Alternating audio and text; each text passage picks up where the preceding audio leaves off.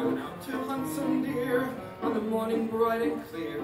I went and shot the maximum the game laws would allow. 2 game wardens, 7 hunters, and a cow. I was in no mood to trifle. I took down my trusty rifle to stalk my prey. What a haul I made that day.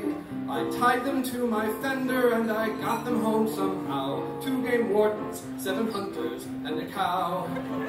The law was very firm, it took away my permit, the worst punishment I ever endured.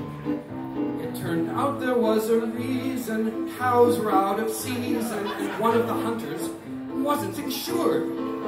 People ask me how I do it, and I say there's nothing to it. You just stand there looking cute, and when something moves, you shoot. Now there's 10 stuffed heads in my trophy room right now.